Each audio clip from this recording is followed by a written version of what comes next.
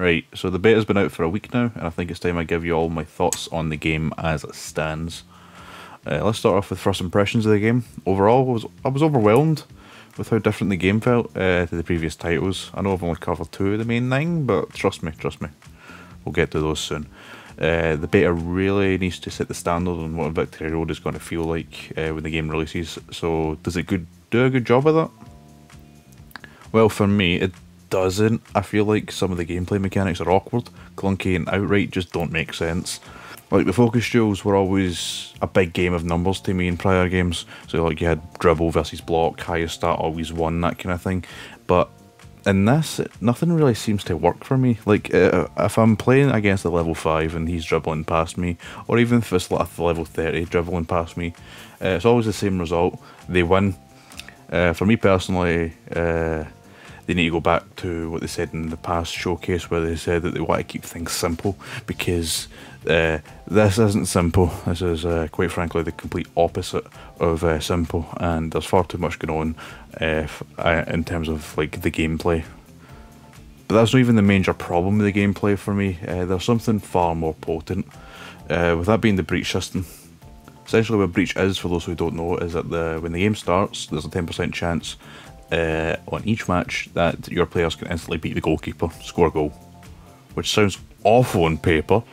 Well, it gets much worse, as there are passive skills in the game, which each player have, and like they can level up as their rarity gets higher, so they gain more passive skills. And some of the players actually have, you know, breach increasing skills, which then turns the boost and from a 10% into a possible 20%, which is complete bollocks. You know, I'm all for experiments in games, but taking risks as well. But this was a risk not worth taking. And using breach logic here, I 120% believe here that it should be removed completely from the beta, and if not the beta, the full release at a minimum, because it's a feature that can be abused and will hinder a ton of players from enjoying the game. Now that I've covered the gameplay, I think we should take a break from that from now and just move on to the shop and rarities and just everything else like the beta can offer.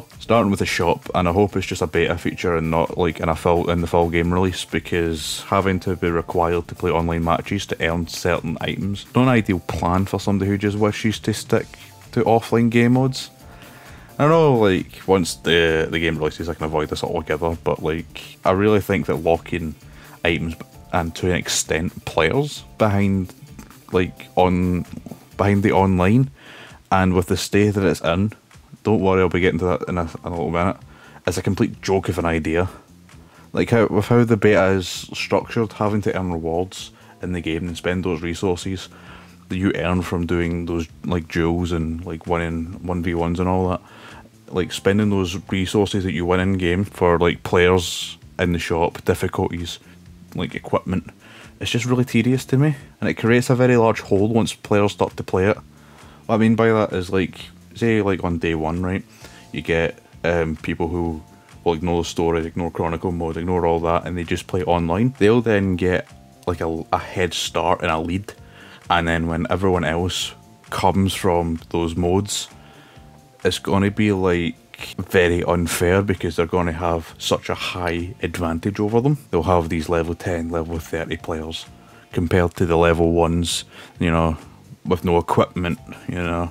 It's just, to me, it might cause a divide, and to bring it back to the point of the gameplay, like, it might even just like hinder a ton more players from enjoying the game online, that is.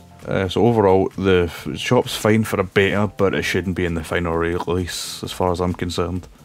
As for the rarities, I can confidently say I dislike them. I just find that the whole team passive thing, it really tends to be annoying, as it creates a meta for players, and if you know me, if you talk to me in the Discord, you know my absolute distaste for meta and certain players being picked over and over and over again. Yeah, it just, like, the whole passive thing is just so annoying, and it creates this meta, and everyone just sticks to the meta, and it ruins the point of having, you know, this big roster of 4,500 plus you know, dudes to pick from to select and build your creative teams completely makes that useless if there's a select pool of dudes that are just all really, really good for online play. You know, as far as rarities can go, they can stay in the beta as well. Now we get onto the main issue that I've been seeing everywhere, and issues that me and my mate even encountered on day one, of course, being the online, and how horrible it's been over the past week with the unbalanced matchmaking and the connections of the game being super unstable and horrendous to play on. It's amazing that anyone has completed games, to be honest with you, and even like ranked up, you know, to like past gold. Like, I've been on Discord and chats and YouTube streams where I've spoke about how rushed and thoughtless this online like was during the build up of the beta, and there were like reports I've been seeing of the online being like potentially added at a later date, and it was kind of like a surprise when like, oh cool, we're kind of getting online on day one instead of like you know, as a later release. It's because they rushed it and they had no thought for it, you know, like for a system to construct, and it's just, it's really like, it's showing, to be honest with you, because of how unstable it all is. So it's a given that it's really like a bad first week for it, and with how infamous the Nintendo Switch Online program is, I can't be too critical of it for now, because their online is an absolute joke.